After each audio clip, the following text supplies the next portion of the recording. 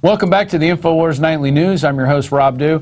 We're going to talk to a second filmmaker here in a second who put a release in for the Infowars.com/Paul Revere contest. You can find all the videos up there. Not the entire list, but about 300 of the ones that we thought made it into that first kind of categorical round of just really good, solid films. Infowars.com/Paul has those there. We'll have a full list on Planet InfoWars coming up, and there will be a link to that site there. We're getting those together. There really were a ton of films. People sent them in, and what we're trying to do now is go through and figure out which ones were double submissions, because we had some people submit their film twice. Some people submitted 3 or 4 times. Some people submitted multi-films, so we got to make sure we got one of each in there ready to go in that big composite list of all of them. But with that, we're going to go to this next one. It is called Statomasochist and the Wheel. And we're going to watch just maybe a couple minutes of it, and then we're going to have the director, Micah Ehlers, on with us. So let's check it out. This one's going to blow your mind, I think.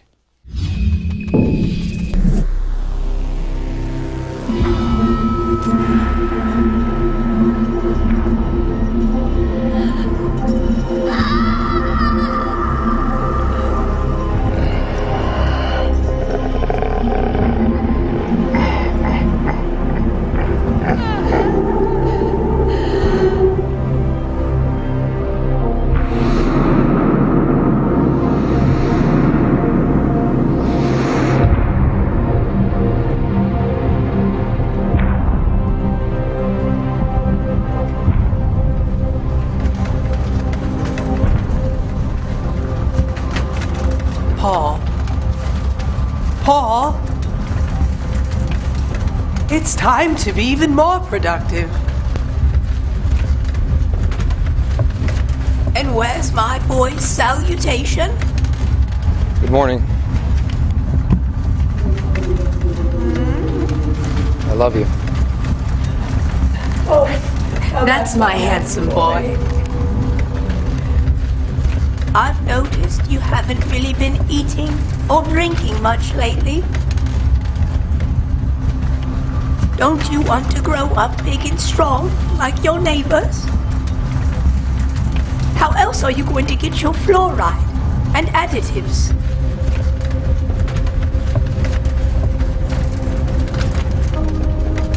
I'm worried about your health.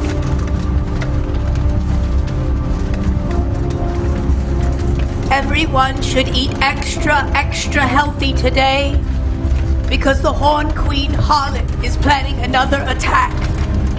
We thought we had her finished off, but as you can see, we are all still breathing the smoke from the burning remnants of her arson. She would destroy us all if she could. She hates us for our freedoms. We must all give everything we have before we no longer have the privilege to. We will do everything we can to keep the momentum going because we love you, and everyone will be remembered for their efforts when we live in a better time. So, Paul, what is bothering you exactly? I had another nightmare. This one was more clear than the last. Oh, I see. One moment, please. Okay, go ahead. I dreamed that the Horn Queen was being beaten to death. That's a good dream. And a wet one for me. She was young and innocent, and her torch didn't burn fires, but it gave light, and I wanted to help her. Sounds like you might be developing a delusion. Be careful thinking that way. I feel like I just need to rest. I need to rest and think for myself. Rest? Don't be absurd. Then others won't be able to eat or drink. We're all sharing the burden here. Besides, you know what happens the moment you try and stop walking. It's just a fact of life. wheel must keep turning, Paul. I feel like something's wrong. Something's, even with the food and the water, everything's so disappointing in a weird way. You're becoming anxious and depressed. You just need an SSRI. It's like something's wrong, even with those. Even worse, a paranoid delusion. You need several SSRIs. What's happening? God, what's wrong with me? And that was an excerpt of State-O-Masochist and the Wheel, and it was done by Micah Ehlers. And we now have him live via Skype here in the InfoWars Central Command Studios for Nightly News. Micah, how are you doing today? I'm pretty good. I'm pretty good. Great. How are you? I'm doing great. And it was really cool watching your film. I think it's got a lot of intense imagery in it. Reminds me of a cross kind of between Brazil and Time Bandits. You know, two pretty powerful Terry Gilliam picks. That, especially Time Bandits, is seared into my brain as a kid watching it on HBO over and over and over again. But just that good versus evil battle that's going on, and it's always, you know, one individual that just kind of stands up and says, wait a minute, this isn't right. You know, why am I going along with all this stuff going on? So what was your impetus behind this? How'd you get started? How'd you recruit all the people to be in it? Just tell us your, you know, your trials and tribulations. Sure. Well, what you just said about Terry Gilliam was kind of the reason I did it. I think about 4 or 5 weeks into the contest, I was listening to your radio broadcast, and Alex came on and said something about he was really looking for like the next Terry Gilliam type filmmaker, or somebody that can make like a theatrical type movie that would be like a Brazil. And I think he's talking to me. And so I decided to cancel a bunch of projects, and I devoted remaining 7 weeks or so that was left to getting that done, which we barely did. I think we made about 7 minutes or something crazy like that. So yeah, the Terry Gilliam was a big part of it, at least when he mentioned that. And I know he had mentioned Ridley Scott and Stanley Kubrick being favorites of his before, and the need for someone to make like more entertainment type or powerful theatrical films, promoting the libertarian type view. And so I thought, I got to take a shot at this.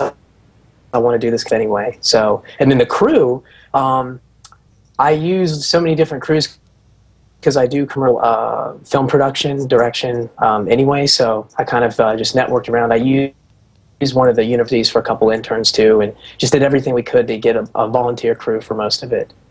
Was the lady in the TV, the overseer who was on the TV, was she an actress, or was she just somebody you found that you thought would fit the part? I think she did a great job, by the way. She was perfectly State-O-Masochist, as you put it. That was actually me. What? Yeah, that was me. Put that picture up again. Are you serious? Yeah, I'm serious. I just got I had a wig on. Yeah, it was totally me. I thank you. I appreciate that. Yeah, I never tell anyone wow. that, but yeah, yeah. Well, you got the mannerisms down pat of the government bureaucrat minder who is just totally nitpicking everything, and oh, you're not thinking clearly. Here's a pill. Oh, brilliant. Brilliant job. You deserve an Academy Award for that. Thank you. I was the nanny state I guess I was going for, so. Yeah. She definitely fulfilled the role, and now we know that she was a he. I think that's what made it more, as I'm sitting there watching that, I'm like, wow, that is just an evil person up there. Just see it? Yeah, well, I thought it would make I was like, what's the uncanny valley that's going to make people feel there's something really off about this character? And I was like, I'll make it a guy. You know, and then that kind of gives it like a unisex, you know, like, because I feel like that's how it always is, right? It's always this more generic versionity or something, right? And so I felt like that was, and that's why the face changes colors. Mm-hmm. Yeah, and you have that effect in the background, that 80s type of repeating effect going on back there, and then in the skin on her. Oh, sorry. Yeah. Go. Well, and another thing, we're watching some clips of it now. I like the hands that are there to help you. You got the right hand and the left hand, each helping you. That's a great metaphor. Was that something you shot practical and just? Yes. Okay, Yes. so you just put the actresses in black tights or something, or how did that work? Well, actually, they were wearing boots entirely, and we built cables in a shoulder piece, and then I had to paint them all out in post. Like their whole bodies in on all the shots be completely removed in post. Oh wow. Okay, so it took you a lot of post production then to get these shots. It was a nightmare. I was like, it was like myself and another assistant for the compositing. We spent 37 hours straight without sleeping just to get it in on time with the deadline. You know, we had to cut a lot of corners to make that deadline, but I didn't want the story to suffer, you know. Right. Well, and it doesn't. At the end of this, you know, I don't want to spoil it for anybody, but Paul is his name, right? Paul, which I guess is Paul, Paul Revere.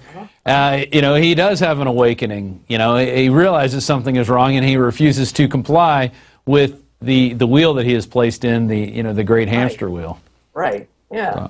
But you start off with a really intense piece of imagery, that elephant donkey dressed in the S&M gear, whipping Lady Liberty, who's got, you know, credit cards to her. She's bound and gagged. And I mean, really intense imagery there with the drones in the background. And it just, you know, that's almost like a cutaway from Lord of the Rings if it was done with in bondage. You know, good stuff though. You know, the slow motion whip, all the, you really have the craft down, and you could really tell that you had experience in doing this stuff. This wasn't your first rodeo putting something together. So I'm not surprised that you're doing commercials for a living and you know, making a living off doing film. Thanks. Yeah, I try. I wanted to be a science fiction filmmaker, and you know, so I learned how to do all that stuff, studio-based effects. I like in-camera effects. Everything in the film, there's no CGI. It's all practical. I really like that, and I like with digital compositing technology, you can really do a lot, kind of take off where film left off in the maybe early 90s or something like that, late 80s. Right, and you've got, it looks like some stills behind you, some slides that you made of some concept art for your film. Oh, in the yeah, right behind you. This is there's concept art for the the Statomasochist and the cables, and so we had to design everything first because like the creature was a whole creature suit of silicone. It was pretty expensive and time consuming. DMS mascot Del Morton did that from a local. He does special effects and mascot stuff, but we had to design it all. Like that's Lady Liberty, you can see down there, and there's the scene with the Trollatron character, so, you know, kind of started there conceptualizing everything. I kind of spent like days just writing a script, and then myself and another artist began conceptualizing it, and just went full bore, like full time from then on, you know, to get it done. Yeah, well, it's got a lot of very unique imagery. Not, you know, of yours, I think is the most probably original of what we got in. You know, a lot of people did really great jobs on editing, pulling in different elements and stuff, but yours really had a look to it that nobody else, I think, even came close to in terms of just like its own original look. When you put them all together, yours just kind of, you know, stands out. There's some other great ones too, but yours is just fully encompassing into another world that does not exist, but it does if you look at things in a different light. If you just change the way the prism is, you know, you just look at things just a little bit differently. It's like, wait a minute, we are all walking in a hamster wheel. Why are we all doing this? You know, why do we look at the right hand and left hand? Why, you know, one's got this, one's got that. But it's two flavors of poison. You know, one just tastes sweet and one tastes sour. So which one do we want at this time? So how long did it take you to write the whole piece out? Did you just take that from that 7-week time frame?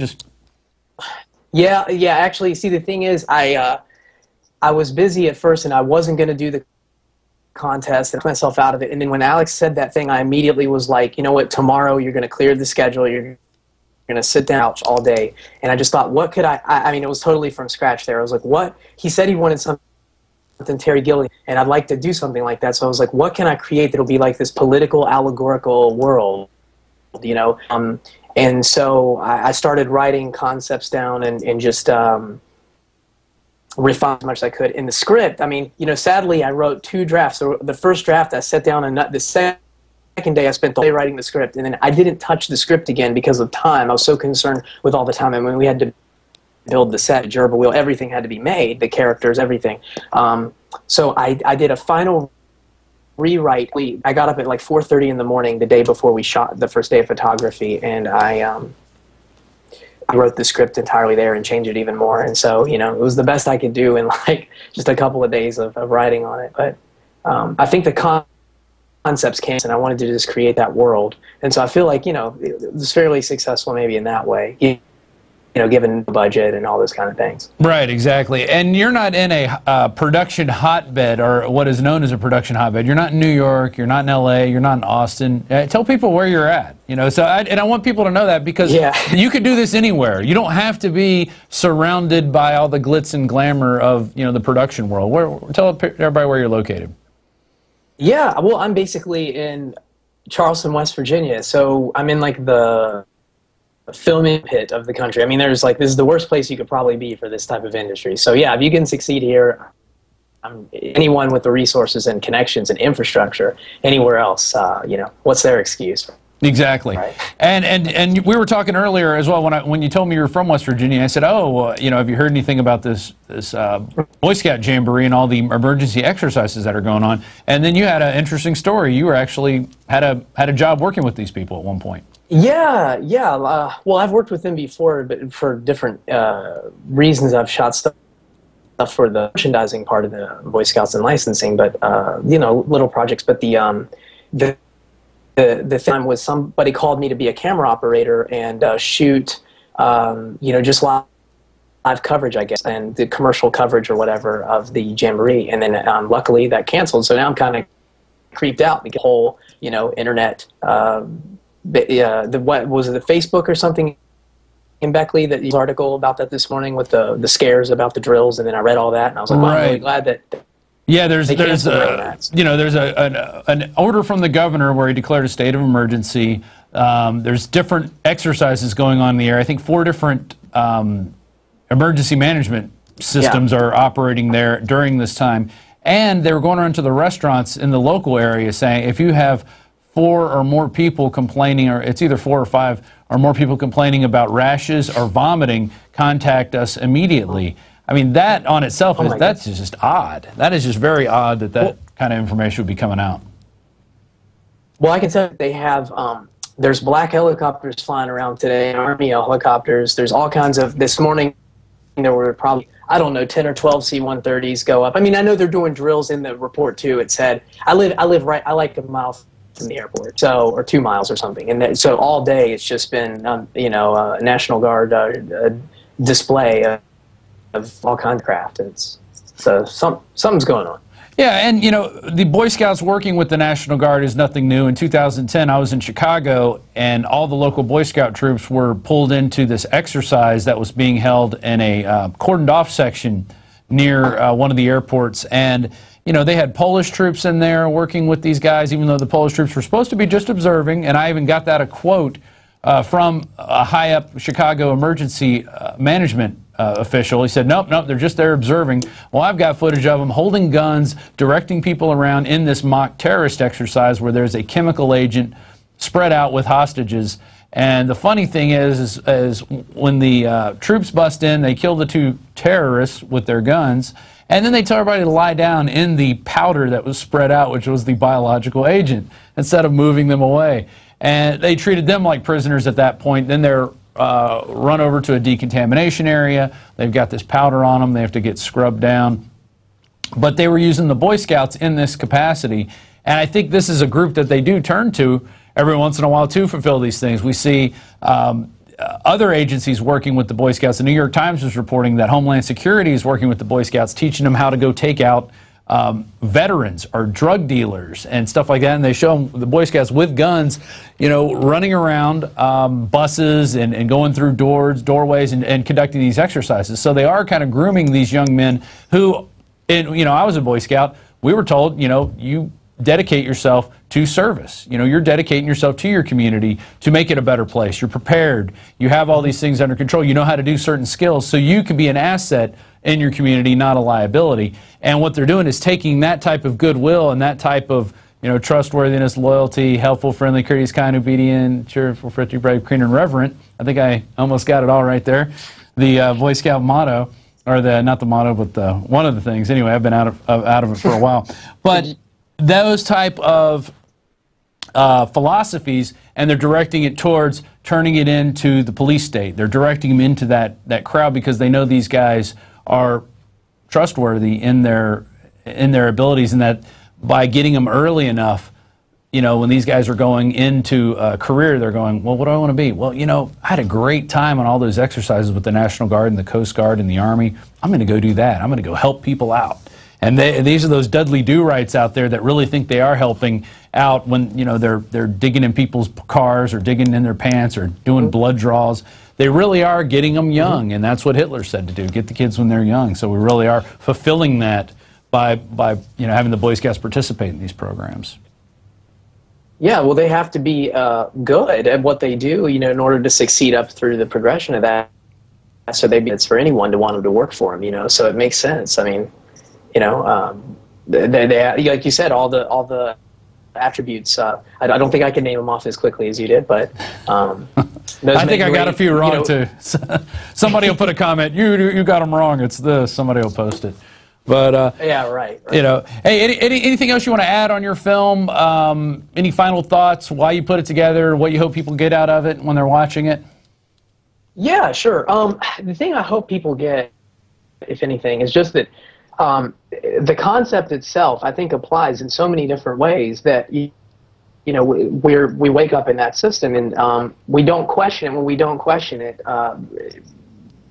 life continues on exactly as it's planned for us. But if you'll notice that, you know, it's not actually even an act of violence in the film. It's an act of secession in your mind or in your will, in your action. You realize that what you're doing is contributing in the way that he sees the bigger picture, you know, in the film, and how it's connected to the very thing that you're taught to fear. And so once you realize you're kind of we all participate in our own. Participate in that mentally, physically. So the way to be free of the farm is to see the farm, really. And when you see that in the mind, like through the propaganda and through the culture that we all get brainwashed to comply a certain way, once we look and see the picture, we can then see, all I have to do is stop participating in this. And I think that that's really the solution. All the beast lost its power. So, you know, I think that one cable of power at a time, you know, as we all get off, and it'll you know, and I'm not saying that like saying get off the grid. I mean, of course you can do that, and that's exactly a perfect example in a, you know, very physical way, but even mentally, you know, the belief systems, the left and right hand, you know, in thought, and that the entire paradigm of having someone else finish your thoughts for you and protect you, so on and so forth. The pharmaceutical drugging, the freedom comes out of it. The fluoride in the water, all that stuff. It all combines to creating the individual who can be controlled. And that's what they want. They want individuals that can be controlled, that do what they say, that pay their taxes, that don't question. They just want people to run on that hamster wheel and keep it turning, because by us turning that hamster wheel, it lets them sit around and do nothing but lord over us. Exactly. It's just we have a neo-feudalism, you know, instead of us being in the fields, we're in that hamster wheel. It's just, you know, it's different, but it's the same thing, and it all works the same way. So if people get that, that's great. There's other little, you know, subtle things in the film too, but I don't want to give a lot of those away. You know, I hopefully, my main purpose in making it, though, is I want to make a feature film, and I'd like to do something like this that could be, you know, maybe theatrically released, that would be entertaining to people, because I feel like if you take the abstraction of it, like this film, you know, it's an abstraction, and if you can do that, you can show people how it all works. Like I think when you stick to the truth, and when you stick to what's morally right, the truth is on your side. So all you have to do is kind of generically show where people are missing the truth in their life, you know, missing the facts. And I'd like to do that with the film, you know, filmmaking, and I kind of like to make kind of, you know, Kubrick, Ridley Scott, Terry Gilliam type, maybe, you know, films of this nature, or more complicated, but hopefully with a lot bigger budget. Right, right. Well, I think you're well on your way, and if people go check out your site, you even have some other special effects stuff that you've done, which I think is really impressive. It's stuff that I mainly spend my time shooting Alex on video and adding articles and imagery over top of it. We don't spend a lot of time doing, you know, special effects heavy stuff. Every once in a while we do, but you know, it's a rarity. It's the exception more than the rule, because we're just concentrating on putting out information that people can see, that people can share with their friends. But you did it in a way that I really think is going to wake people up in another way too, and it's going to get those people who might not, you know, otherwise be susceptible to an Alex Jones type message, but they see something crazy on the internet and they're like, I'm going to watch this, and then they pass it around to their friends, and it's, you know, it's this, wow, what, you know, and they start talking about it. Hey, you know, we're the guys. My dad's the one working on the hamster wheel. He's the, you know, and then my mom's a minder. She's always telling people what to do, you know, and then they start seeing the real life examples that you had in your piece. So with that, we're going to say goodbye, but we good luck. Monday we're going to announce the finalists. It'll be about 20, 30, 40, I'm not sure the exact number. And then, you know, in the next coming weeks, leading up to the end of July, we're going to do the third place, second place, and grand prize winner. So good luck with that. I'm not involved in all those processes. I've looked through some films. I've given my 2 cents, but there's way too many pieces for me to judge. I think Alex is going to be the final judge on this, and he's you know, looking to us to kind of round out a giant list of things that he could look at and then pick the winner. But best of luck to you, and even if you don't win, you know, you've won by educating people and by putting out, you know, a really cool piece that is going to live in infamy on InfoWars forever. So.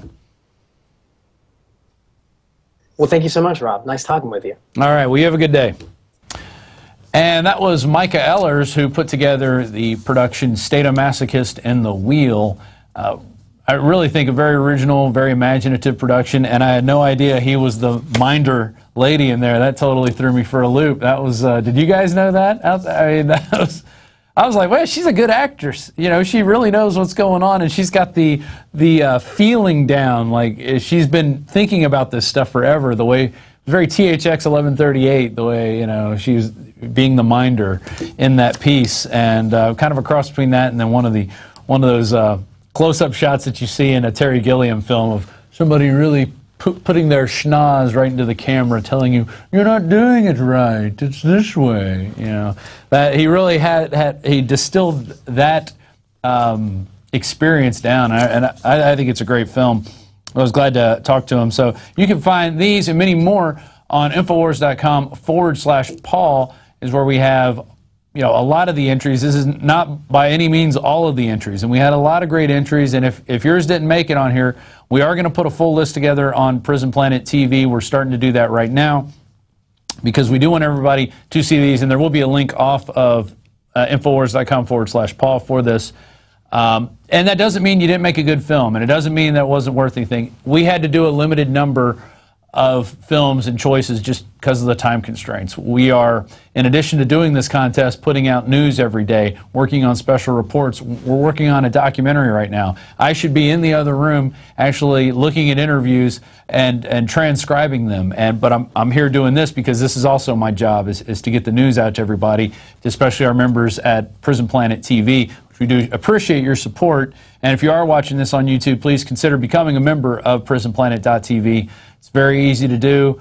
You get the daily show, the nightly news, all the movies. Which one of the movies? Click on the movie section real quick. Let's go to that. And we have the newest film up there, State of Mind, which is the entire film plus the extras, and also in between that we have a roundtable group with the director, the editor, the head writer, Richard Grove, one of the producers, and Alex sitting around talking about different aspects of the film. Very educational, and it almost makes the film that much better. It's like sort of a commentary track, but it's broken up in between segments of the film.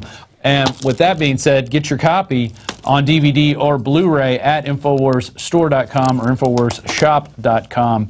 You can get that there. Support the filmmakers, support us. It helps us to put on things like that. So when we release it on opening day, we put it out for free on YouTube.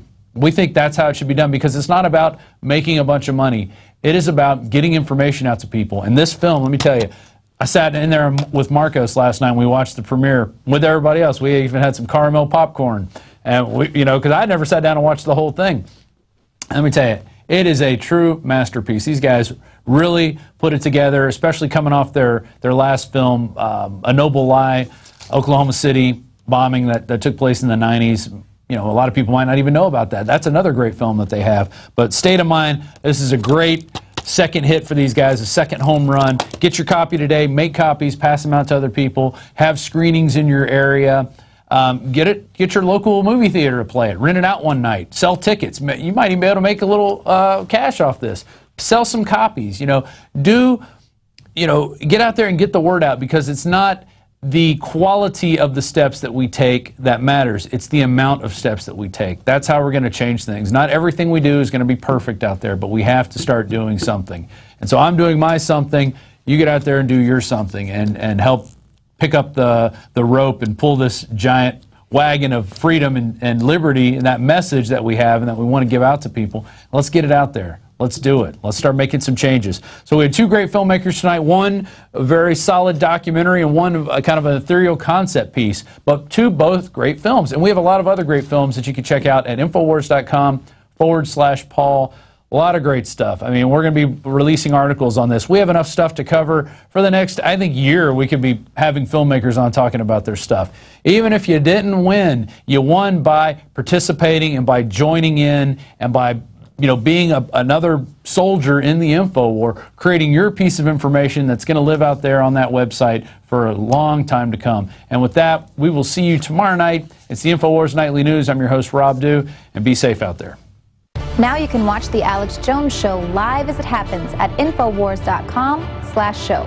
You'll find links to all of our content there and a free 15-day trial for Prison Planet TV.